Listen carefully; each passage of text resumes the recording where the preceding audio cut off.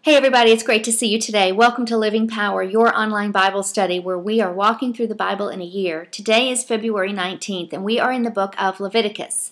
This is another one of those sections that you've probably read many times and in your life, but probably skipped over them more than you've read them. Well, today we are going to find some nuggets in these chapters of Leviticus. We're in Leviticus 9 through 11.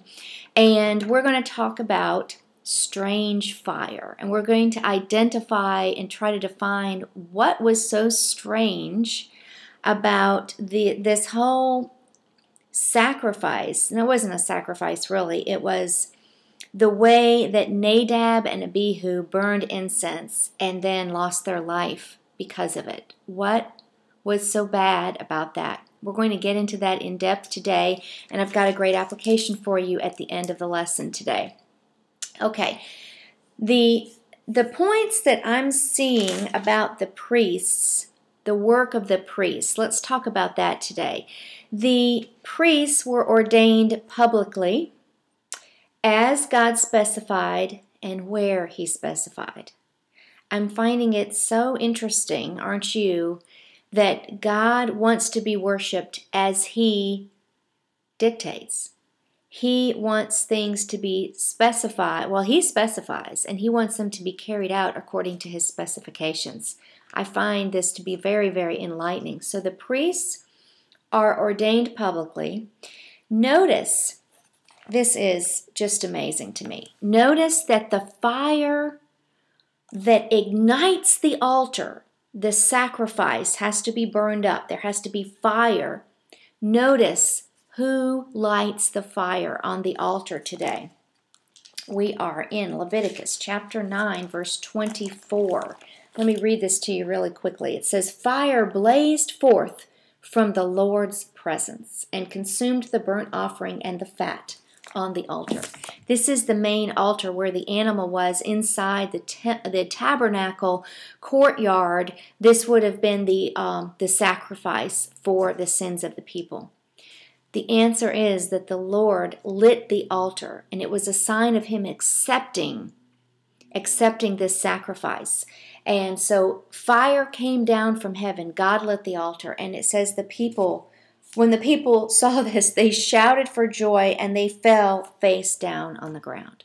This is a typical response all through the Bible when people come in contact with the Holy God. They're joyful and yet they're fearful and they bow down in reverence at the same time. These two seemingly conflicting emotions but are ever present when people come in contact in face-to-face with their God. This was not the only time. I recall some other times that God has actually rained fire down from heaven and lit an altar Himself. Do you remember any other time in Scripture that you've read about that happening? I can think of two other times. The first one was when Solomon was dedicating the temple. In 2 Chronicles 7:1, God lit that fire also. Remember also Elijah when he was coming against all the priests of the idolatrous god Baal. He had that contest in the valley of Megiddo, and remember he drenched his altar with water and then asked the Lord to rain down fire on his altar. It was a contest between God and Baal, and God lit that altar, ignited it in flames, and it was drenched with water. That's in 1 Kings 18:38. You know, this whole concept of fire raining down from heaven reminds me of the New Testament contemporary concept of the Holy Spirit. You know, the Holy Spirit there in the Methodist Church, they have a symbol. It's fire, it's a flame. And that means that's a symbol of the Holy Spirit lighting a fire, coming to live inside of us. So every time I read about fire coming down from heaven, I think about how the Lord today ignites sacrifices of praise and sacrifices of worship in the hearts of His worshipers today as He sends down and rains down fire in the form of His Holy Spirit. I just love thinking about that. Here's something else about the reading. Moses had been offering sacrifices previously. This is the first time Aaron and his sons are participating in that and are offering sacrifices too. Now, the priests had to offer sacrifices for themselves first. Themselves first. They had to be covered, their sin had to be covered first before they could offer sacrifices to cover the sins of the people. And I found it interesting if we go to a New Testament scripture in Hebrews 7:25-28, it says, Jesus, he was our high priest. He is our high priest today. It says Jesus did not need to offer sacrifices for himself every day, unlike the priests of the Old Testament, because he lived a sinless life and he is our perfect high priest forever. So I just want you to notice that difference is that it called for the high priest to offer sacrifices to cover their own sin, but of course this was something Jesus did not have to do because he was sinless in and of himself.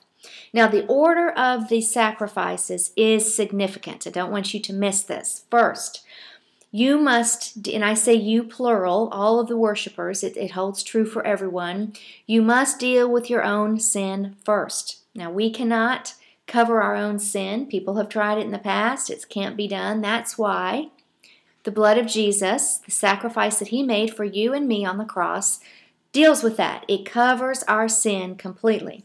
Once that is taken care of, number 2, you then dedicate yourself to the Lord. Once you've done that, number 3, you can enjoy fellowship with him. You see, it is impossible for a person to enjoy fellowship with God without being completely washed of sin. And that is why we understand the way to the Father is through the Son, through Jesus Christ, because Jesus Christ covers, number 1, he takes care of the washing away of our sin so that we can have fellowship with God. Now, there are 2 priestly blessings that I want to point out to you today. We're still in Leviticus chapter 9. I want to read to you, for those of you who might be in the car or not watching the video today, can't pull out your Bible, I want to read to you verse 22 and 23. This is where we find the 2 priestly blessings in the scripture. Notice as I'm reading, and when we'll cover this, when did the blessings take place? This is what we're looking for today. Let's look at verse 22. Aaron raised his hands toward the people and he blessed them. Okay, this is the first blessing. Then, after presenting, well, we don't need to continue on probably, but then after presenting the sin offering, the burnt offering, and the peace offering, he steps down from the altar. Okay, so picture Aaron. He's on the altar. There's sacrifices going on, but before that, he is giving a blessing.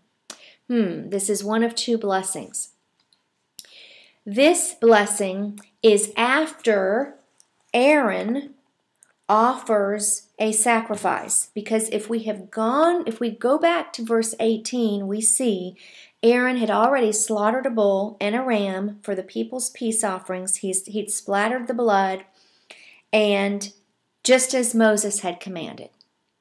So Aaron had already made this particular sacrifice. Now he's blessing the people. Why is this so important? The order is important. Let me show you why. This reminds us that every blessing that we have comes because of the finished work of Jesus Christ on the cross. That particular sacrifice in verse 18 that preceded this blessing was the burnt offering, the slaughtering of the bull and the ram. Wouldn't you have loved to be there and have heard what priestly blessing he said? Well, we can probably know what he said if we go to Numbers chapter 6, verse 23 and 26. There is a priestly blessing there, and commentators believe that that could have been the priestly blessing that he gave at that time. So here's the point. Spiritual blessings come because of fellowship with the Father, because of right standing that we have because our sins are washed away with the Father. Okay, that's the first priestly blessing. Let's look at the second one. Verse 23. I'll read it to you. Here we go. Then Moses and Aaron went into the tabernacle. Only the priests are allowed inside the tabernacle. Who else is inside the tabernacle? God. And when they came back out, they blessed the people again. All right, timing is everything. So let's look at this. This is the second blessing. When did it happen? After Moses and Aaron spent time in the tabernacle, in communion, in fellowship with God. This reminds us that we must be in fellowship with God if we are to be a blessing to others.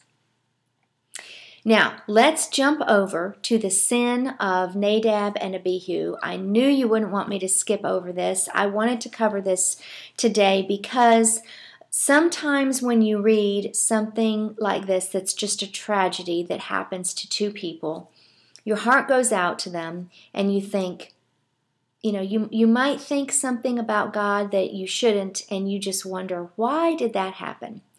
Well, I'm going to show you today many reasons, I bet you can guess how many reasons there are, why their action deserved this treatment and why they were absolutely wrong in so many ways in offering this incense, sprinkling the incense and offering this sacrifice, if you will, in this way. There are actually 7 wrongs with their behavior. I want to take you through them now. The day began in joy. We have blessings on the people. We have sacrifices.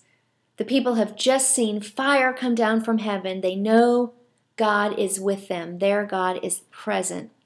And then, all of a sudden, by the end of the day, these 2 men have lost their life. Well, here's why. Number 1, they were not supposed to be handling the incense in the first place. This was the role of the high priest. So number 1, they were the wrong people. Number 2, they were not supposed to use their own censers. They were supposed to use the high priest censer, and that censer was supposed to have been sanctified by anointing oil. So they were using the wrong instruments. Number 3, they were not supposed to be lighting the incense at this time. It was only supposed to happen on the annual Day of Atonement. So it was the wrong time. Number 4, they were not supposed to just do it without permission. They just kind of went ahead and did it. They did not ask Moses or Aaron, and if they had, Moses would have said, no, this isn't how it's supposed to be done. That's supposed to be held for another day. So they were acting with the wrong authority. Number 5, they were not supposed to do it the way they did it. They were supposed to use coals taken from the brazen altar, use those coals to light the incense, but they didn't do it that way. They used the wrong fire. That's why this is called strange fire. Number 6, they did not glorify God the way He wanted to be worshipped. They were acting in the flesh. They were impulsive.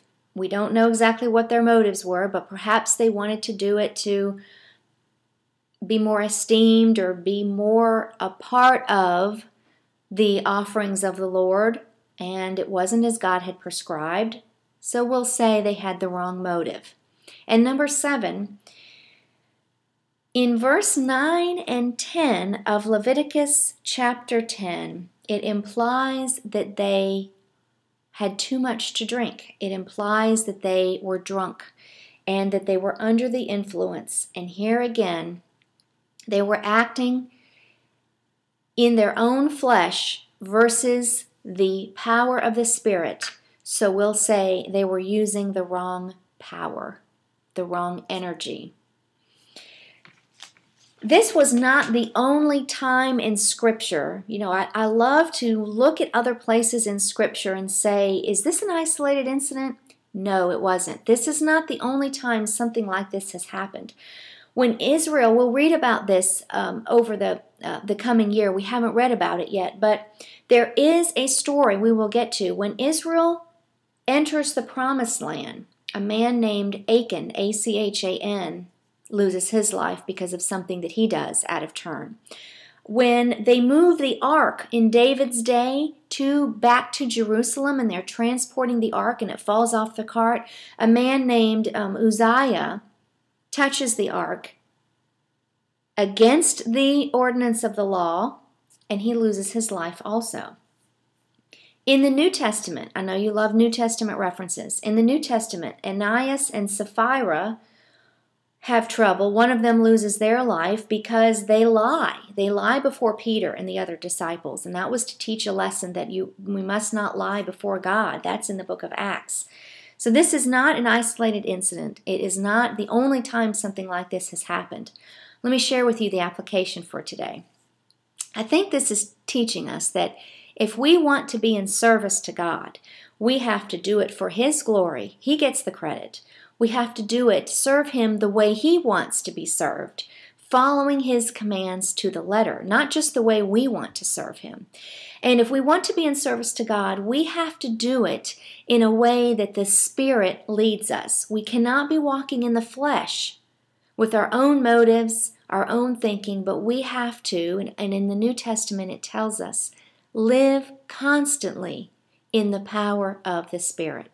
And I would ask you today to pray to the Lord to reveal to you, what does that mean, Lord, to live constantly in the Spirit? We are told to walk in the Spirit continually.